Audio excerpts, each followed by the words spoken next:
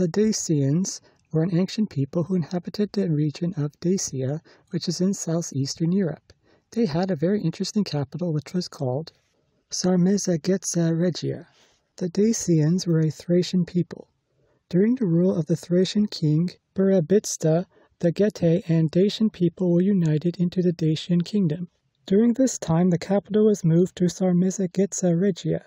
It was located on the top of a mountain with an elevation of 1,200 meters. For further details, I will quote from heritagedaily.com here. Quote, "The stronghold was built over 5 terraces covering an area of 7.4 acres, split into a ceremonial zone, a residential district, and a fortress for state and civic functions." End of quote. This was a very secure city, not just because it was a fortress city, but because it was on top of a mountain. It seems that these people wanted their city to be hard to conquer and very secure. The ceremonial zone had temples to the gods these people worshipped.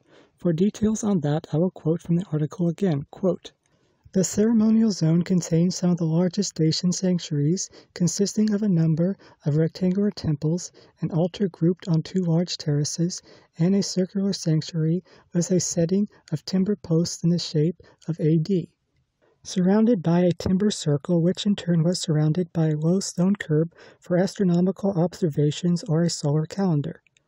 Archaeological findings suggest that the Dacian god Zalmoxis and his chief priest played a central role in Dacian religious worship at Sarmizegetia Regia." End of quote. This suggests that, like many ancient peoples, religion likely played a big role in their society. All the remains of this ancient fortress city tell a lot about the Dacians, like their architecture, customs, and daily life. Now, despite the fact that this fortress city on top of a mountain would be, by the looks of it, hard to be taken over by an enemy, it was conquered by the Romans. The Roman Empire at that time was trying to expand. In the First Dacian War in 102 AD, the Roman Emperor Trajan beat the Dacians, and so they surrendered and gave the Romans land. After that, peace did not last very long because the Romans said that the Dacians were not obeying the terms of their surrender, so war began again. Rome beat them again, and in 106 they took over Sarmizegetia Regia. They sacked and burned it. This event was carved in Trajan's column in Rome. The Romans set up a military garrison there and moved the capital.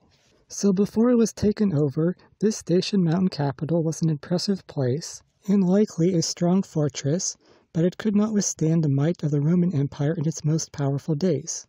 It is nevertheless an interesting place, and there are not many other cities or fortresses like it.